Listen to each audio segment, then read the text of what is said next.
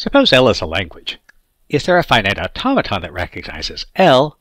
And if not, which languages can be recognized by a finite automaton? Kleine's theorem gives us the answer. A language is regular if and only if there is a finite automaton that recognizes the languages. Now, the elements of a regular language are constructed by concatenation, union, and star closure.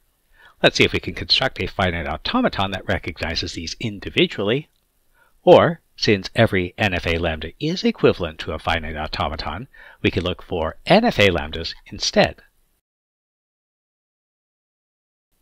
To give us something to work on, let's start with star closure. Let's prove that if L is a regular language defined by star closure, then there is an NFA lambda recognizing L. So concrete never hurts. Suppose we want to construct an NFA lambda that recognizes 110 star. We can construct it as shown, where we have a bunch of transition rules that will take us to an accepting state, at which point a lambda transition could take us back to the start. And we can generalize this for the star closure of any language, provided it's the star closure of a single element.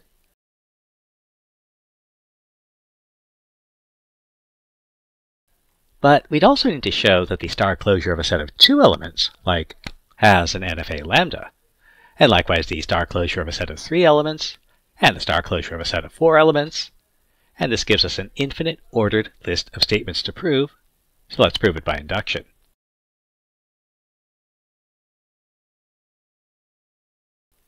We've already proven the base step.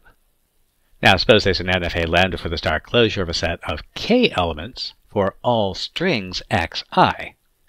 Now suppose xk plus 1 is a string that also leads to our accepting state. Then there's a set of transitions following xk. Then there's an NFA lambda that also accepts this one larger set, and this proves our induction step. And so if L is a language generated by a star closure, then there's an NFA lambda that accepts L, and so there's a finite automaton that also accepts L.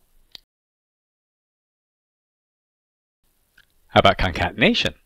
Suppose L1 and L2 are regular languages, then L1, L2 is also regular, and if M1 is an NFA lambda that accepts L, and M2 is an NFA lambda that accepts L2, then it seems like we should be able to chain them to produce an NFA lambda that accepts the concatenation.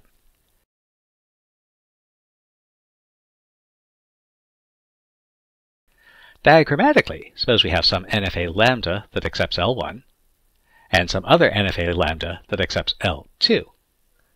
We'll assume, relabeling as necessary, that our set of states is disjoint, and we can use a lambda transition to go from the accepting state of the first to the initial state of the second.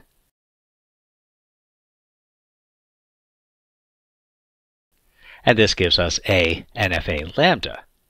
Now note, the only way to get to an accepting state is to start with some string in L1 that's accepted by the first part, perform a lambda transition to Q0 prime, and then continue with some string in L2 that's accepted by the second part. So if we have a string in each language, their concatenation is going to be in the concatenated language, and the string will be accepted by our NFA lambda. What about unions? So if we have a finite automaton that accepts L1 and another that accepts L2, we can use a lambda transition from a starting point to the starting points of each. And so we can construct an NFA lambda to recognize the language like this. So a useful idea to remember, the last shall be first. Since this is the star closure of a union, we want an NFA lambda that evaluates a star closure. And this is one that loops back to its starting point using a lambda transition. Next, we want two NFA lambdas that recognize the components of the union,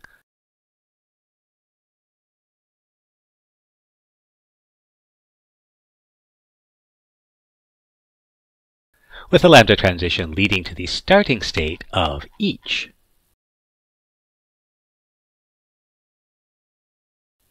And it's worth contrasting this to the NFA lambda recognizing this, which is a union of star closures.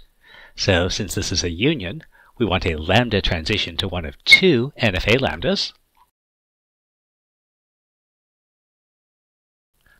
The first language is 1 star, so a 1 takes us to an accepting state, and then we can use a lambda transition back to the starting point. Likewise, our second language is 1 0 star, so we can represent it again by getting to our accepting state and then using a lambda transition back to the starting point.